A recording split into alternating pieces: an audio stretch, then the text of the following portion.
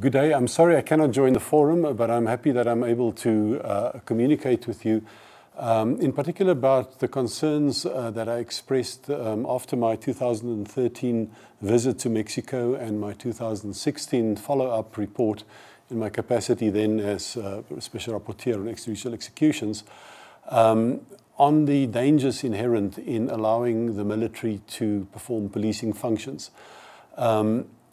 There's no doubt about the risk posed by narco-trafficking and the devastation that this causes in society.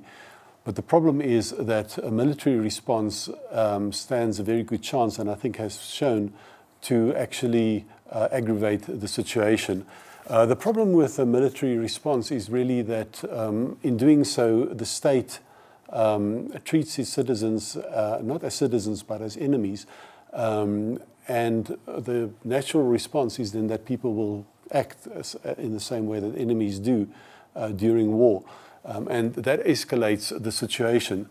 Military officers are trained as a first resort to use deadly force.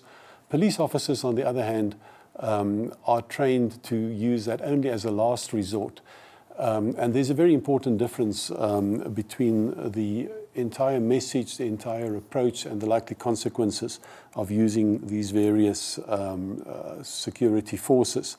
It's not surprising, and I refer to that in my 2016 follow-up report, that cases such as the one in Tlatlaya, where 22 citizens were killed by the army, that the Human Rights Commission eventually find that 12 of them have actually been executed by the military, and this was not done in the course of a shootout, as was initially claimed.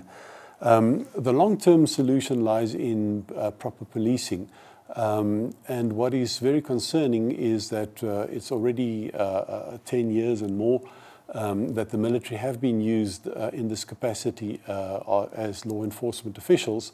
And one would expect that over time, that even if in emergency this needs to be done, that this will not become the permanent state of affairs. And that, for that reason, it is concerning if the eventual idea is now to further give a legal backing to the military playing the role of police officers. If there are problems within the police, and that seems to be widely accepted, at least during the time when I was there on my visit, those problems need to be addressed, and a long-term approach of a military involvement in policing is one that is very certain to keep on escalating the situation instead of diffusing it. Thank you very much.